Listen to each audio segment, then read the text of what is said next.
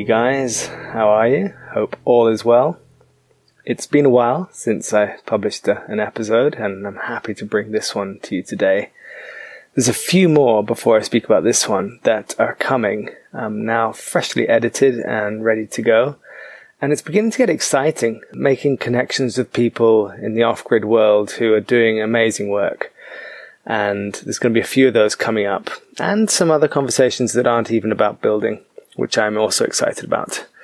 But this conversation today is with Peter McIntosh, who is a natural builder in South Africa, in the Cape Town area, doing some really cool projects with schools or creches, or nurseries rather, for young children who get to have a space to learn and be at peace in their early years, which are obviously the formative years.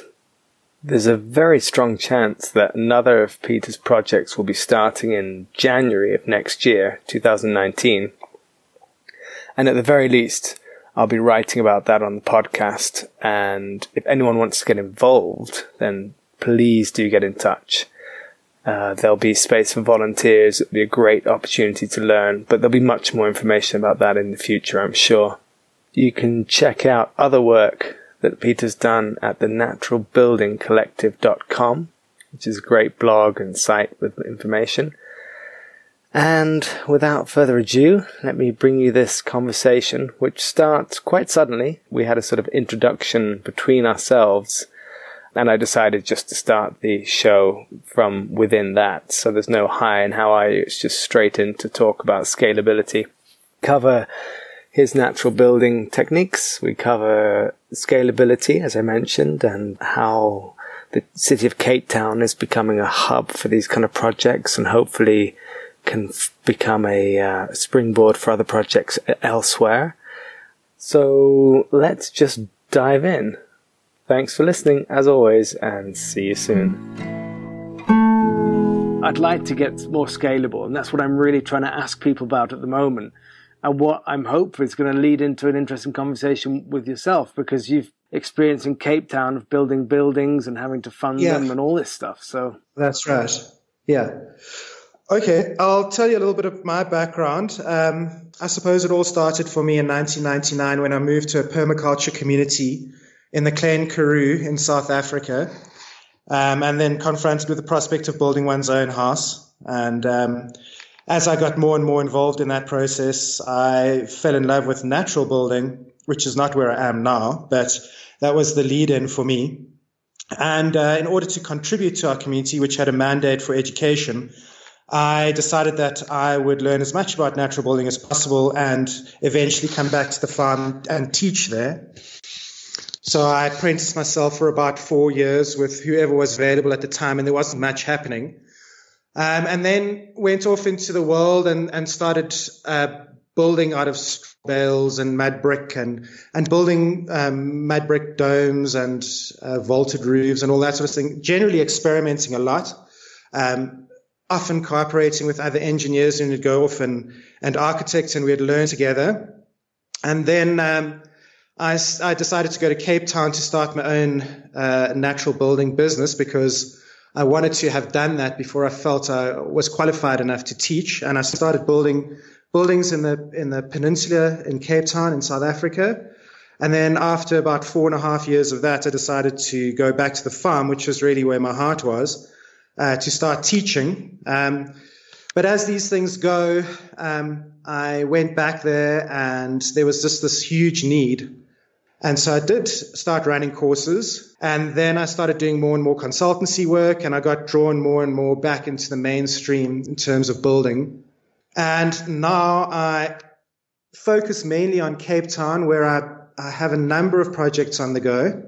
I've just completed building an early childhood development center in Delft. I saw photos of that, I think. Is it got a sort of tire around the back? Yeah, so what it was... A rising tire and bottles, and it looks beautiful. Yeah, so, well, there's 2 buildings there. There's an early childhood development center, which is for about 200 kids, that the city designed. I was pulled in the late design phase of that building, so I couldn't really influence too much how the building is constructed. And then I tried to pull in as many ideas as I could there with recycled materials like glass bottles, cob, tires, and trash, and eco bricks, that kind of thing, and try to demonstrate as many of those different technologies as possible, putting it together in different ways. But essentially, that building, its design philosophy was strange in that the tire walls themselves weren't load bearing. And I needed to demonstrate a better use of tires, because clearly tires can handle an enormous amount of weight. So I raised funds to build a little training center on the side that reflects an earthship design more. I bermed it with some tires, took all the trash from the building site next door, threw it in there, built with glass bottles and eco bricks. And I've just kind of finished that building. That was a long journey for me, because it was essentially the first building that I'd raised funds for, and I didn't know what I was getting in for. And of course, at the end of the day, the promises that people make aren't always kept, so you're left carrying the can. So financially, that was quite tricky.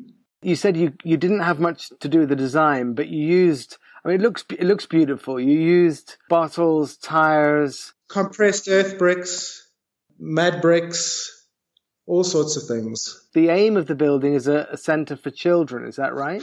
Yeah, so that building caters for infants and children before they go to any formalized school. So we would call them nursery schools or early or kindergarten classes, but they really cater for the poorest of the poor, because all the studies show that the first 1,000 days of a child's life are the most important, and the next early days are the next most important. And if that's mucked up, then nothing in the future seems to work.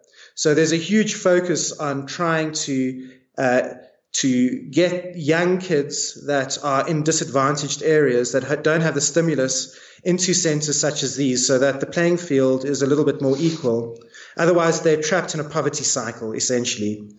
I've focused a lot on engaging in early childhood development centers. I mean, my mantra really is to keep things simple, because life is so complex and you can get sidetracked.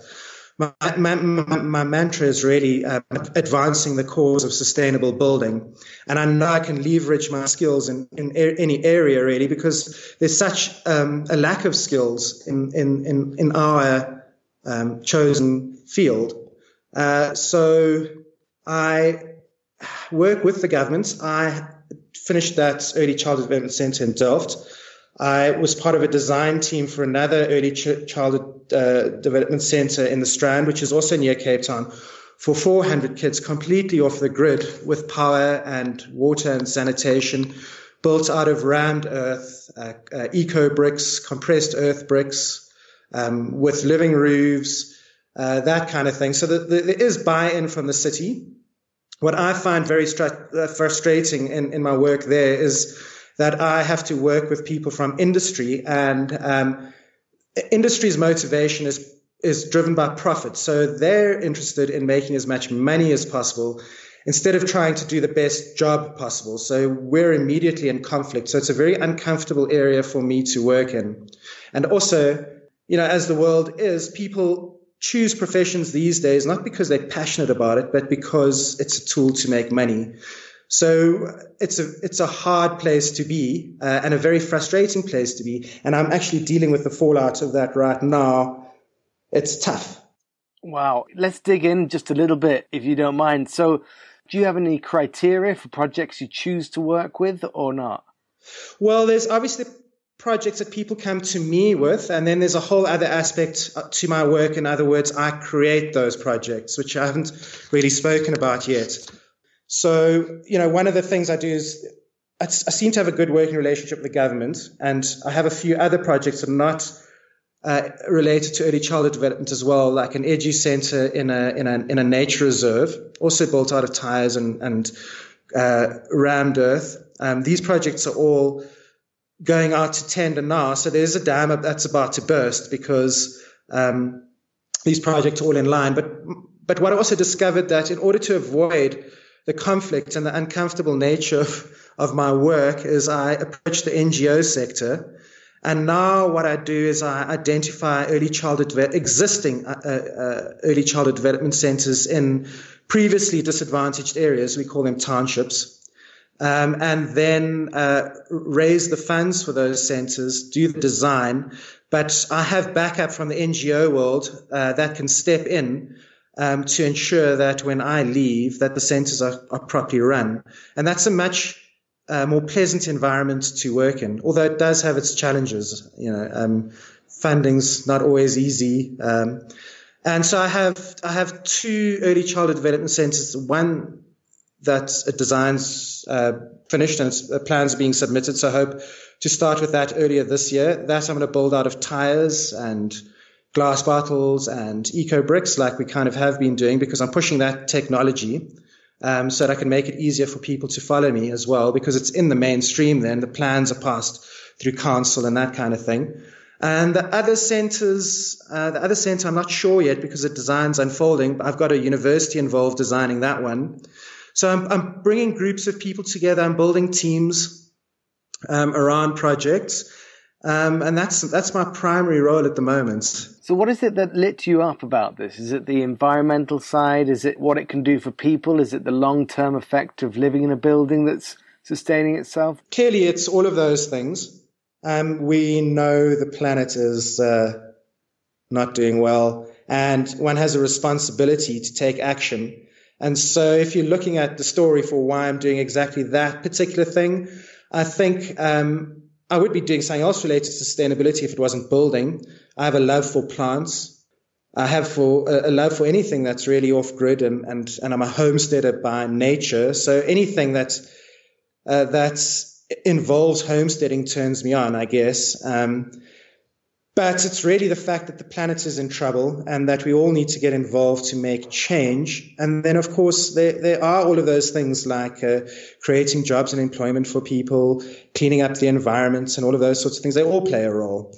I'm just shocked at how little change is actually happening. And it is an emergency, and people haven't worked that out yet.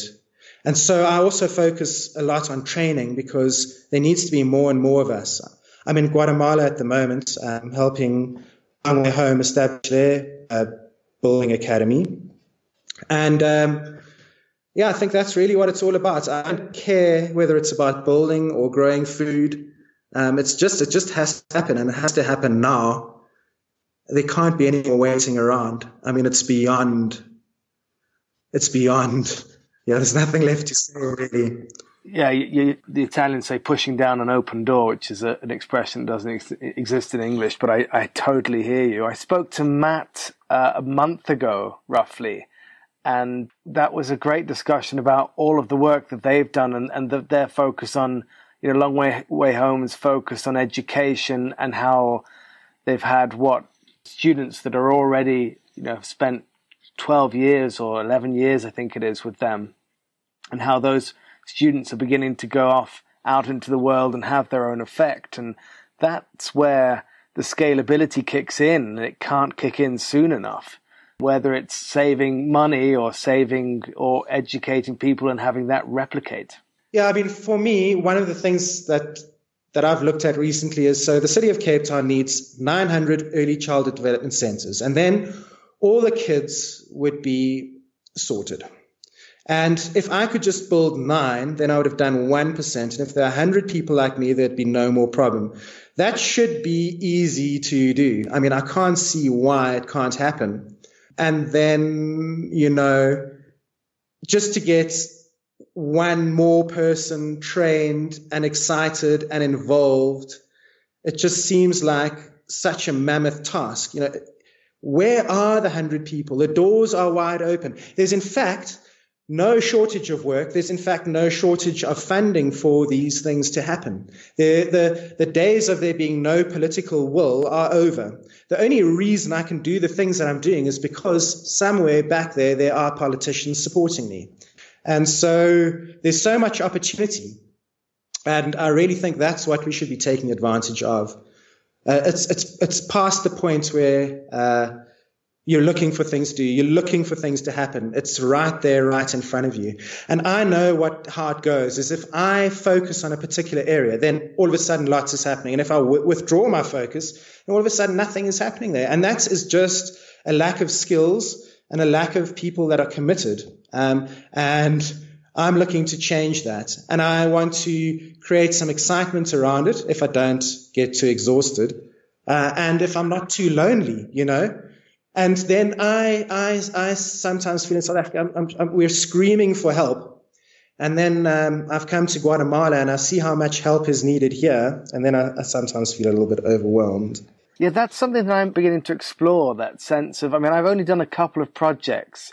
The question is for me, when is this tidal wave of opportunity in terms of becoming autonomous? It feels like we need to get set up for if there isn't a disaster coming, but it's only the disaster that would really, become the tipping point.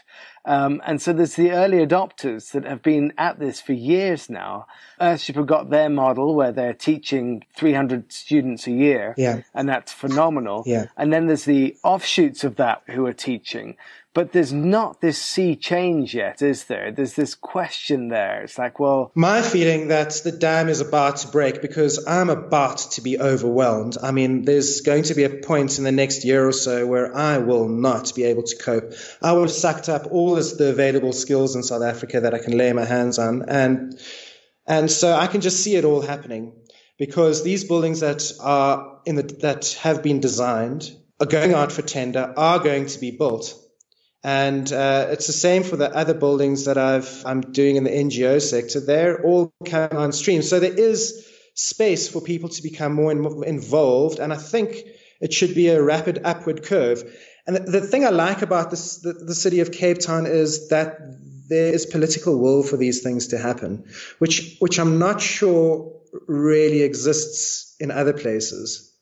They want to be a leader in the field, so let's let them lead and let's let that light the path for everybody else, Absolutely. It sounded like a lot is going on. I've spoken to Paul and Guy, who I imagine you know both of them. Yeah. And it sounds like a lot is happening. It's somewhere I can imagine setting up a bit of land and a homestead and an education center and maybe reforestation or something, and just to see places thrive that have nothing going for them at the moment in terms of opportunity. It feels like there's the possibility to go a virtuous circle in that part of the world because there's so much enthusiasm and energy. And yet it's, as you say, maybe it's a moment for the dam to break compared to here where we have to wrestle with permits in a way that you wouldn't believe. South Africa is a heavily regulated place, and there are no standards written for alternative, sustainable, natural building. But there is this nice word in the legislation that says by rational design. So if you design something rationally, you are allowed to build it, and that's seldom understood. One of the problems with that is that there are only a few people that are allowed to do rational designs. For an example, a structural engineer, but also architects with special skills and other scientists. So there's a broad category of people that are entitled to do rational designs.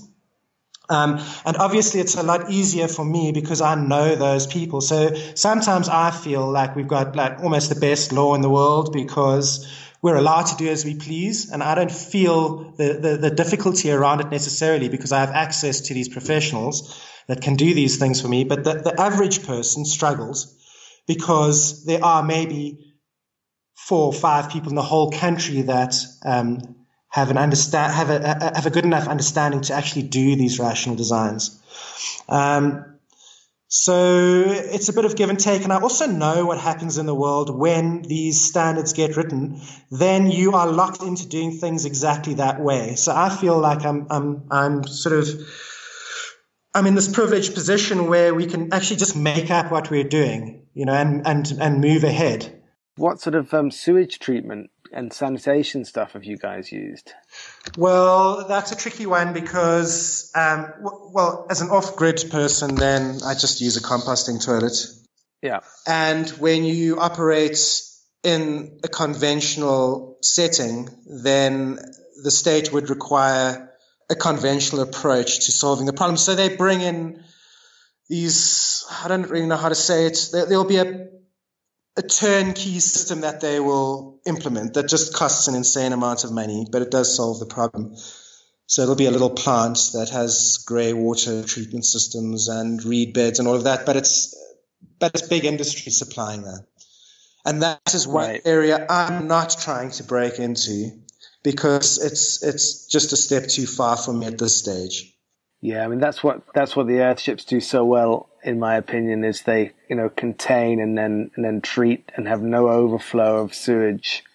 It just needs more studying, and then it needs to be okayed by permit somehow, which is difficult to do, of course. And it's a risky area. You can't have people, messing up when it comes to sewage. There's a project I have at the moment of building a biodigester, which is something that's amazing. Super beautiful. I don't know if you've ever seen them. Yeah, no, I have. But seeing a flame out of organic waste is just super inspiring, isn't it? It's so symbolic. Absolutely.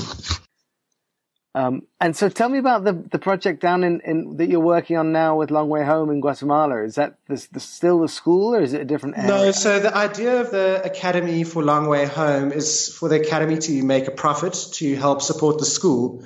Because obviously you build the school and then, you're left with the costs of operating the school. And here the state doesn't provide any support to Long Way Home.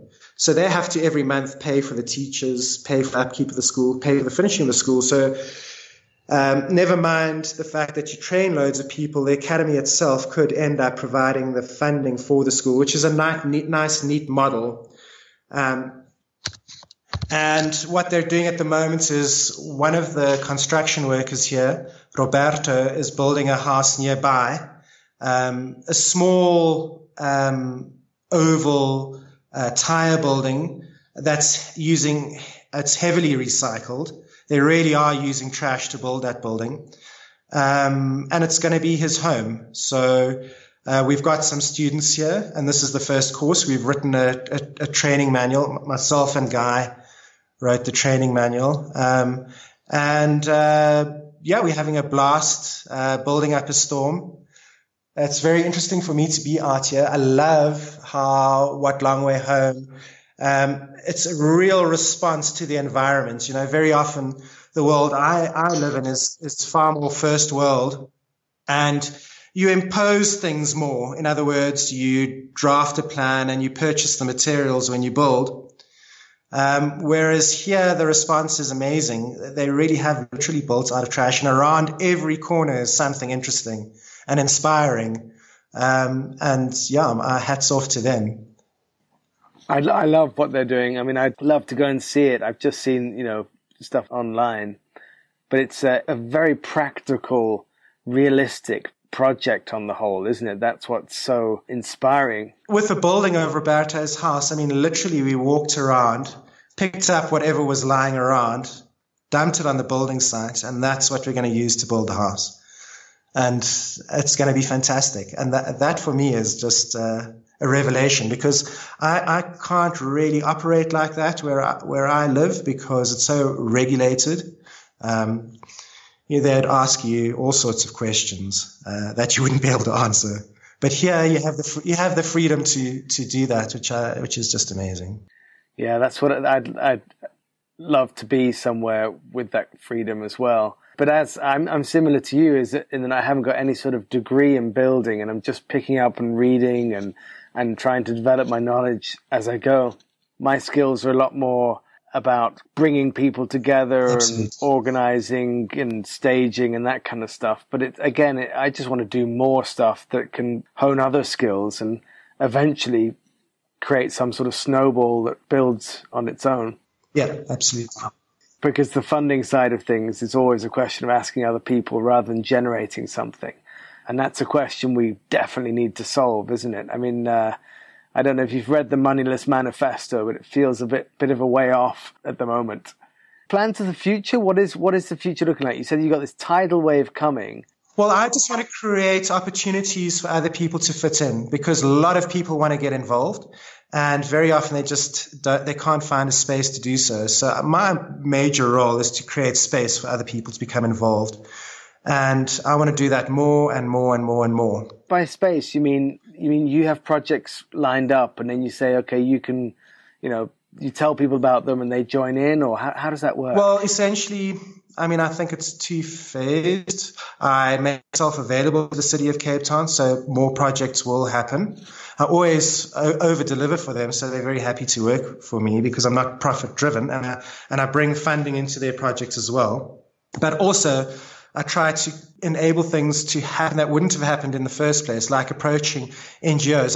One of the ways you can make it happen is to sit down with somebody who's a big NGO who's doing a lot of development, and you start having a conversation about sustainability and global warming, and they're with you all the way. And then it's not a big step to say, well, building is 20% of the world's GDP. And there's a lot of carbon emissions related to that. And so the logical thing then to do is, if you've got any development happening, just do it out of sustainable materials. And so it's quite an easy conversation to have because it's logical and it makes sense. And you're dealing with people, you're already preaching to the converted. So I'm able to get projects off the ground because it's a logical next step. And I could create more projects, create more opportunities for other people. And at the same time, get a body of knowledge going on the ground with buildings. That's my focus. It sounds fantastic. Make it easier for people to follow, because if there are tire buildings built already and they have been passed through the relevant processes, then it is easier for people to follow. They don't have to reinvent the wheel. A lot of times people just don't do things because they don't think it's possible. And that's my job. So what kind of design, when you design a building like the one you've just done now, they have all the tires drawn in, the architectural drawings are all included, or how does that work? Well, how does the design process work? Well, it might be built out of many different types of material, whether it's round earth or tires. But I have taught a number of architects over time because they come on my courses because they're accredited. So I then approach an architect that I think might be right for that building, and then we sit down and we do the design work for the buildings.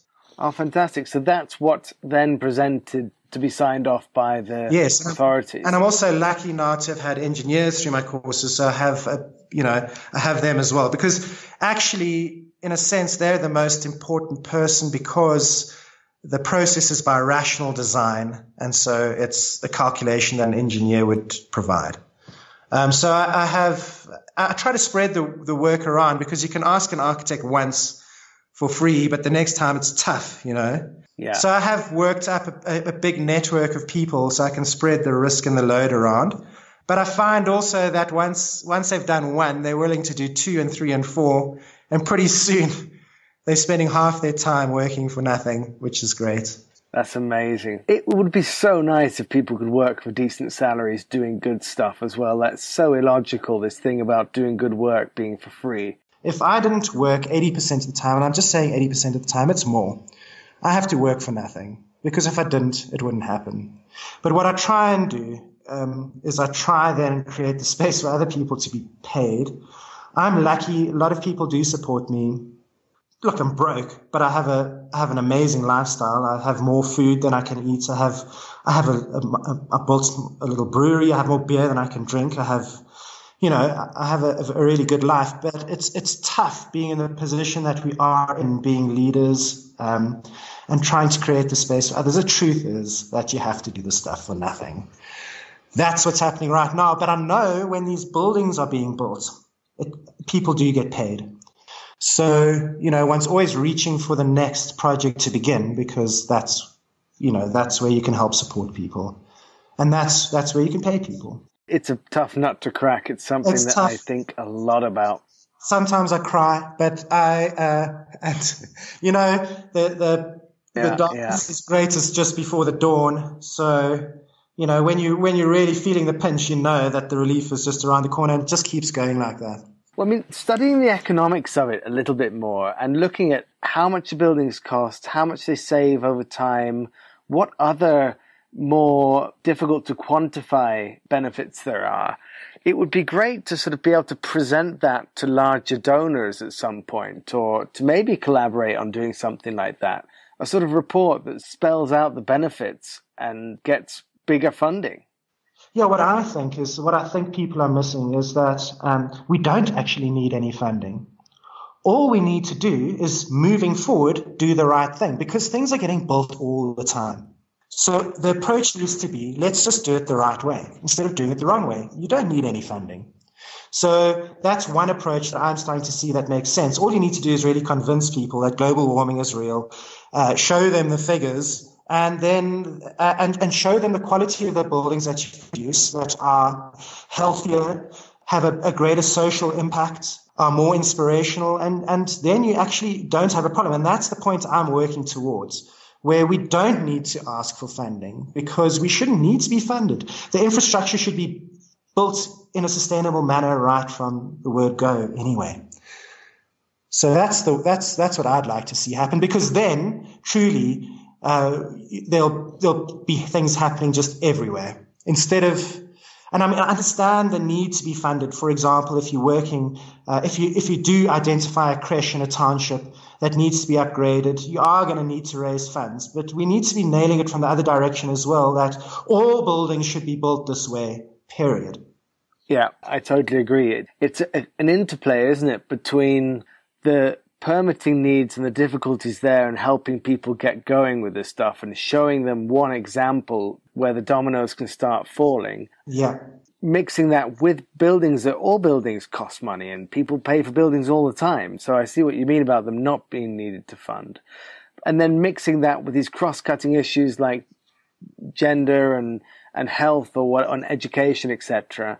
And having those people are naturally the most open to these buildings in the first place. They've already bought the idea, haven't they? Yeah, that's quite right. Yeah. For me personally, it's just been amazing to speak to different people and hear of the kind of stuff that's going on, whether it's from the States or South Africa or Guatemala or wherever. There's definitely this swell happening in terms of off-grid stuff and humanitarianism. I mean, I know there are dark moments, but it does feel like something's happening, no? Absolutely. There's no doubt that it strikes me when you speak to young people as well. They know exactly what you're talking about. And for me, there's so much hope there. Oh, man. Well, listen, I'm not going to take too much more of your time, but let people know, what they can do, if anything, to support you. Where would you want to be contacted with? Are there people you're missing in terms of jobs or skills that you need? I mean, anything that can help what you do. I think we're okay, actually, at the moment. My big deal is going to be some builders that can operate independently. That's what I'm really going to need in the not too distant future. I've got this feeling that we're going to be inundated, and we have the skills in terms of engineers and architects. I don't think that's a problem. The skills that we're lacking are the very skills that you and I bring. We need more people like you and I on the ground. And I know that I am not going to be able to find all of those people in South Africa. But what shocked me, I was hoping to look outside of our borders, but the moments, like just looking at Guatemala and seeing how much need there is here and how much need there probably is absolutely everywhere, that's not going to be an easy task. Yeah, I hear you. I mean, there's some parts of the world, especially these refugee camps, for instance, that could use so much help in terms of building structures that can just support people without the infrastructure. It's literally, we're talking about sanitation, water collection, nutrition. That to me seems to be one of the places where there's dire need. I mean, it's horrible trying to qualify or compare needs around the world, but there's definitely a lot of choice out there for places that need it. Well, I'd like to think that we could talk again, maybe also privately, about the possibility of bringing people or getting people together for a project, because that's something that I love doing. Also, one of my goals is to create a concentration of our efforts, to not dilute things too much, which is why I'm focusing on the city of Cape Town as well. Because, you can do a project here, you can do a project there. And you and I both know there's millions of people all over the world that we are thinking the same, but it's so scattered. And I understand how this podcast can help bring people together. But I'd like to create a concentrated body of work because I think that might, one can leverage that. I agree about the scatteredness. I mean, the idea is often to go and pass on, knowledge transfer and stuff, but you need to work on 4 or 5 or 6 or even 10 buildings before the machine gets really well oiled and teams begin to splint off and multiply. So yeah, I totally hear what you're saying there. So that's going to be my strategy, is to do exactly that, to create space for people, get as many people involved as possible, and concentrate that effort, and then from there it can grow. And also, if you get things going in a place like the city of Cape Town, then there are other centres in South Africa that will want to follow, So I've taken myself, and I'm just going to try and leverage things as much as possible. And so I'm being quite careful in my approach. Well, listen, if there's any way I can help you, let's talk about it or stay in touch. It's great to speak to people like you, I must say. It does feel like there's a lot of people like us around. What I love is that when people get together, that's when the energy starts to build and stuff happens. So I know this is remote, but by all means, let's make it happen. Yeah. Let me say goodbye and thank you so much for taking the time. I know you guys are doing so much out there. But yeah, hopefully we'll speak again soon. Yeah, it was lovely to meet you. And I wish you all the best. We'll speak again soon, for sure. Yeah, you too. Go well. Thanks. Well, I hope you enjoyed that as much as I did. Before you go, or rather immediately after you've gone, please go down to iTunes, leave a review, help us grow, get more guests, raise more money for projects. We have other projects coming up. You can find news about those on offgrid.vision, where you can also get access to other shows and some phenomenal t-shirts which go towards, the profit of which goes towards new projects. If you have any requests for someone to come on the show, do let me know via the site. Until next time, thanks for listening and see you soon.